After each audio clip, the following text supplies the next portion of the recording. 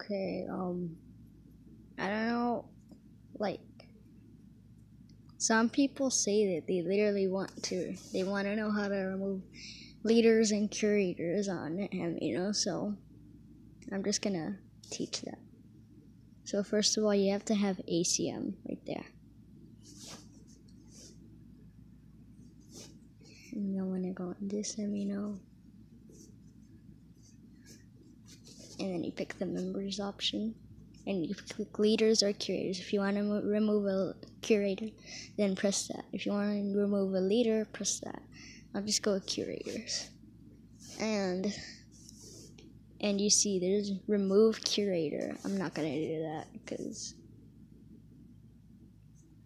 look, it works for every single one. That's me right there. Okay, and that's just an example, so